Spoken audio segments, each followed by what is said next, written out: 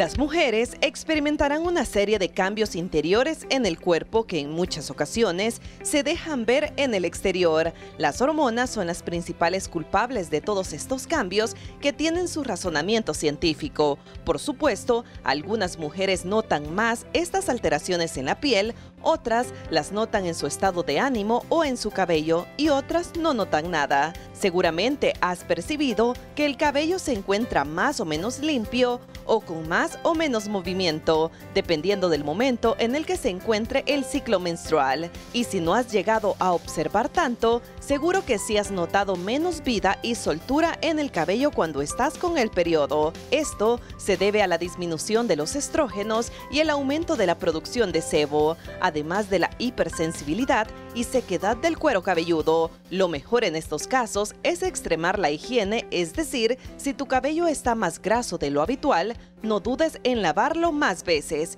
Entre los cambios en el cabello antes, durante y después de la regla, encontramos que después de la menstruación, los últimos días de la regla y la primera semana después de la misma, se produce un incremento en los niveles de estrógenos y en los de testosterona, algo que hace que la grasa disminuya. Por tanto, el cabello estará más seco, algo positivo para las mujeres con tendencia grasa en el cabello y negativo para las que lo tengan excesivamente seco. En el último caso, te recomendamos que nutras tu cabello en profundidad con mascarillas y acondicionadores.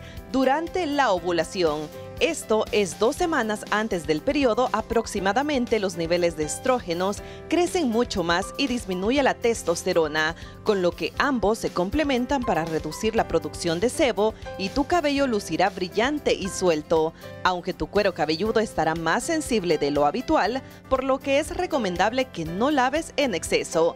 Antes de la menstruación, una semana antes del periodo, se produce un aumento de progesterona y la testosterona y disminuye la producción de estrógenos, por lo que la piel y el cabello estarán mucho más grasos. Durante la menstruación, aumenta los estrógenos y las prostaglandinas, con lo que el cuero cabelludo estará muy sensible y el cabello apagado. Es por ello que en la medida de lo posible, deberás evitar la aplicación de tintes o tratamientos demasiado agresivos con amoníacos en tu cabello en este periodo. Informó para De Mujer a Mujer Tatiana Iraeta.